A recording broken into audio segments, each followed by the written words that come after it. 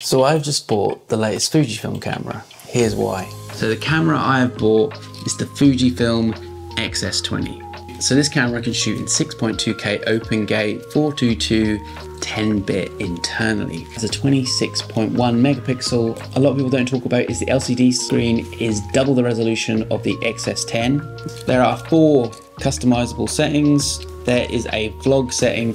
So basically you can shoot straight out of the box. It has 5 axes of in-body stabilization. It has 19 Fujifilm film simulations. This thing is really lightweight. It's only 481 grams with the battery, and it's about half the price of the X-H2s.